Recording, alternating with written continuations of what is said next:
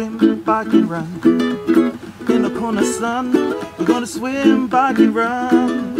In the Kona sun, breakfast with Bob. Yeah, there is a thin line between fit and fact, and there we go.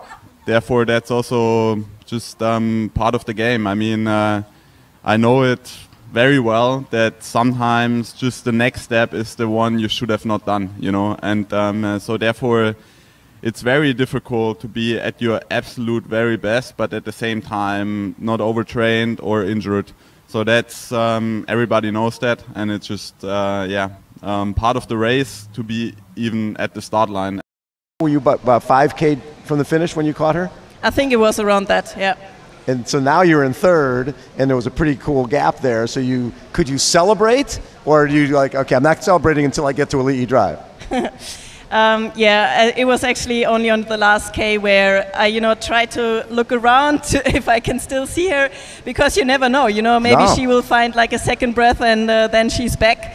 But yeah, my number one goal for this race was to have a positive racing experience, like something very different from last year, and then cross the finish line, like not with frustration and disappointment like last year, but with a big smile and soaking it all in. And I was able to do that. So yeah, it actually felt a little bit like a win for myself, having such a good race on this island. I love the island, I love the energy, and just running underneath the banyan tree, this is just something that gives me goosebumps, because you really feel like all the energy there, and you've done it, and it's such a release to cross the finish line, and all the pressure and tiredness, and you can just let go, and it was really cool.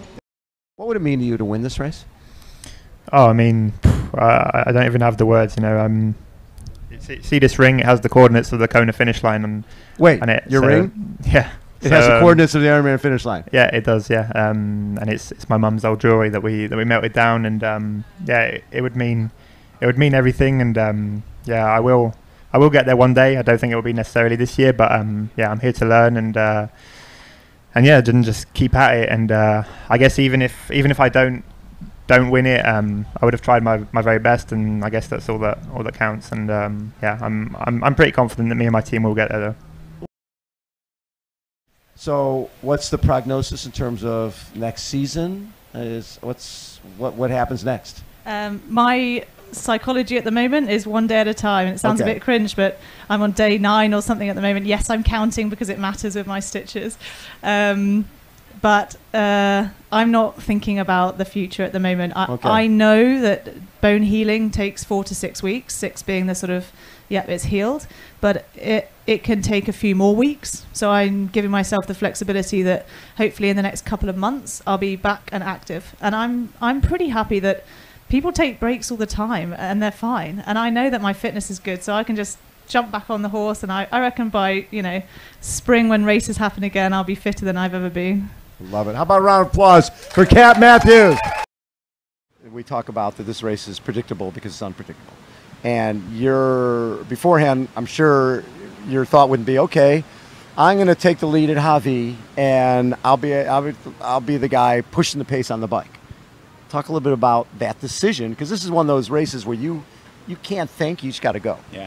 No, I actually wrote that down every mile what I wanted to do, and it played out perfectly. Yeah. No, I talked with Mark about this. When you come into this race, you can't really have a set game plan. You have to be dynamic, because the race is so dynamic in itself. So I took an opportunity when I saw one presented to me. And my original idea was I don't want to get dropped going to the turnaround of Hawi. Every year I've done this race, that's where I lost the race.